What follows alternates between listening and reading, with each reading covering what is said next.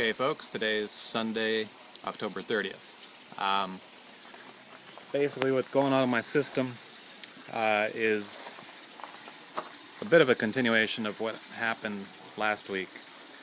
Last week I showed how the lettuce that I had growing in my raft beds had all bolted, and my theory was that it was due to the cloudy days, lack of sunshine that stressed the plants out. And so I took all those plants, all that lettuce out, threw it out, and replanted it last weekend. Unfortunately, the new lettuce, 7 days later today, looks like it's going to be a dud. These all look kind of stressed. Looks like some of them have already bolted. They shouldn't be all long and spindly like that. They don't look very promising. I haven't taken them out because I didn't bring any replacement starters with me. I didn't suspect that I was gonna have this problem. So I'm gonna leave them in here for now because I have nothing else to put in here right now. As to why these also bolted, I'm not sure. This last week was it wasn't the sunniest week in the world, but it also wasn't like the previous weeks where there was no sun.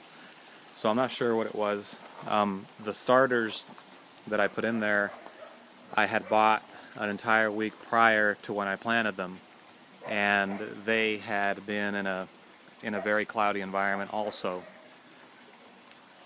I mean, with almost zero sun. So maybe they were already stressed out before they were even transplanted. I'm not really sure.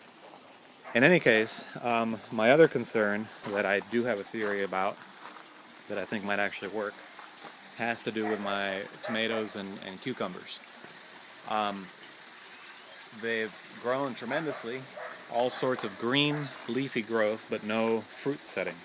The cucumbers, they get to about that size and then they kind of just fall off. They dry out. It looks like they rot off, but I know it's not a rotting process. They just kind of fall off.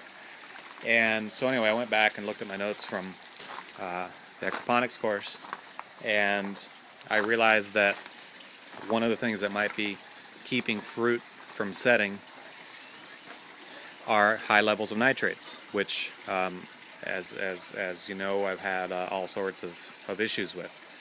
So I looked up how to reduce nitrate levels, and what I had to do was create a mineralization tank for my water to pass through at some point in the system.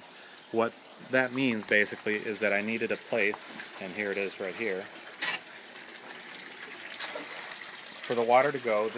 That pipe comes directly from the fish tank. It goes to the bottom of this 55-gallon drum. At the end of the pipe just discharges into the tank, and inside of this tank I have this saran material. It's just regular saran material that you would use for ornamental plants or something like that. But basically I shoved as much of that as I could into this barrel, and so that causes the water to have to go through the saran and deposit particles, all the particles that are in it from the fish waste, onto the saran. And what happens next is, with those particles attaching there, that's a food source for anaerobic bacteria. And what those anaerobic bacteria will do is they'll denitrify nitrate and turn it into nitrogen gas. And since I just only set this up last night, the process probably hasn't started yet, but I'm guessing in a week or two it should. And so what'll happen is that should cause my nitrate levels to decrease. And in fact, at the UVI aquaponics setup, they have a mineralization tank area in their system in order to control nitrate levels. And so when they want to have low nitrate levels, they clean the netting less often so that those anaerobic bacteria thrive and denitrify more nitrate than normally. And when they want to have high nitrate levels, they take the netting out and they clean it more often. So that's what I'm trying to do here.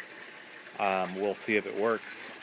Right now, my nitrate levels are, as you can see here, I'm guessing that's 80 or above, which is actually a lot lower than they were not too long ago. But I think part of the reason for that is because I had a bit of a mishap with this tank last night when I first set it up. I won't get into the details, but basically I lost a lot of water.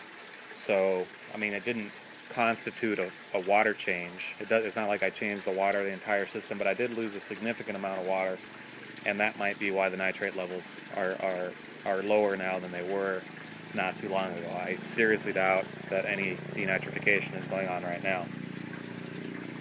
So anyway, that's what the point of this is. The water then just exits through that little standpipe that's there, and that goes into the sump.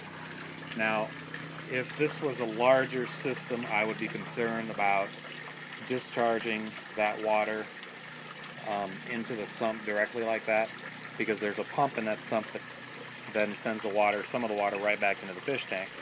And if that water has nitrogen gas, and I don't remember what the other gases are called that are produced by the anaerobic process, but they're not good for fish. So at UVI, what they have is they have a degassing tank in between their mineralization tank and the rest of their system. And I might set that up next week. And what it'll just consist of is a plastic container somewhere between the mineralization tank and the sump, where I'll put an air stick and just make sure that any gases that are in the water come out. But I'm not too worried about it because this is a much smaller system, and there's a lot of aeration going on in this sump anyway, so I don't think it's going to be an issue. But just so you know, that is something you should think about if you are going to set one of these systems up.